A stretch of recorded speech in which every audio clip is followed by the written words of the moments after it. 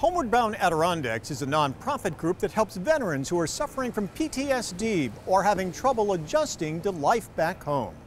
2 years ago, we took you to the opening of a camp in the Adirondacks in Onchiota, where the group has been offering programs and therapy to help veterans in need. But for several years, Homeward Bound Adirondacks has been searching for a place to call their own, to host retreats for veterans and their families.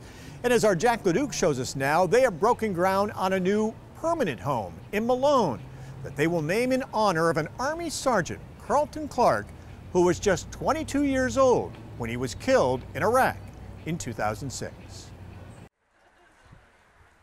On this secluded 105 acres of wilderness will soon rise a facility dedicated to helping military men, women, and families to get rid of PTSD affecting so many military veterans returning from intense war. We've been holding retreats for the last 5 or 6 years in the Adirondacks, and we've used a variety of different venues. The last couple of years we've been leasing a property, but now we own our own property. So we're planning on building a lodge, and then we can hold retreats here for veterans and their families to deal with PTSD, depression, anxiety, and we're excited owning our own property. We can use the property year-round. Ainsworth and others are looking for grants and funding to cover the estimated $300,000 cost for a lodge. A North Country fundraiser was recently kicked off to bring in early funding. People purchased tickets in several area grocery stores. The prize? To fill a shopping cart with $400 worth of groceries of your choice. Only a few miles away, and a week later, the groundbreaking ceremony for a Veterans Lodge was well underway. People in the community have been very generous and very helpful. We have the family of Sergeant Clark here. Sergeant Clark is the young soldier that was killed in combat that we named our camp after.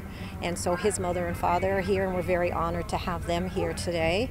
There's 100 acres here, and there's 3 ponds, and it's a mixture of sort of this open meadow like we are here right now, and then there's also quite a bit of wooded area and wilderness.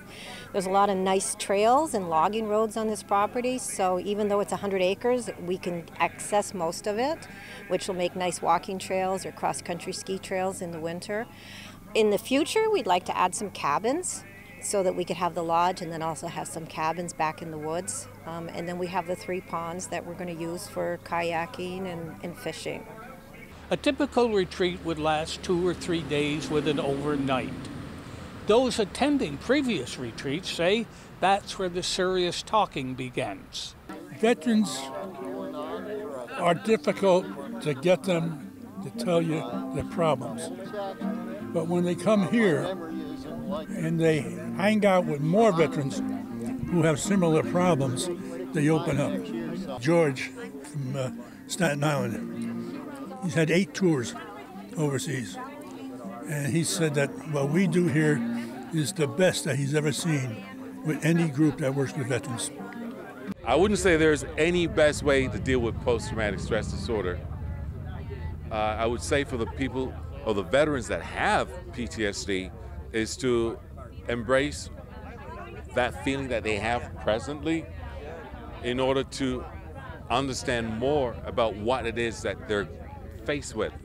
I, for one, when I came back, I used to freak out about everything. I couldn't drive down the highway. I would just stop. If I saw a box on the side of the road, I was that guy who would stop on the highway and run away from my car because I thought it was going to explode sooner or later. What I can say, though, you can deal with it by staying active. The more seclusive you are, the more episodes you're going to have. I have been asked on several occasions, why a Vermonter? We have many such deserving veterans right here in New York. Well, this Vermont soldier had, from what I was told, planned to attend Paul Smith's College in the forestry program upon separation from the Army. So although Sergeant Clark never got it to fulfill his dreams, those dreams will eventually live for posterity here at the Sergeant Carlton A. Clark Veterans Center. Sergeant Clark's father summed it up nicely. I didn't know anyone when I came in here, and I feel like I know them all. For Mountain Lake Journal, I'm Jack LaDuke at the Sgt. Clark Memorial Camp in Franklin County, New York.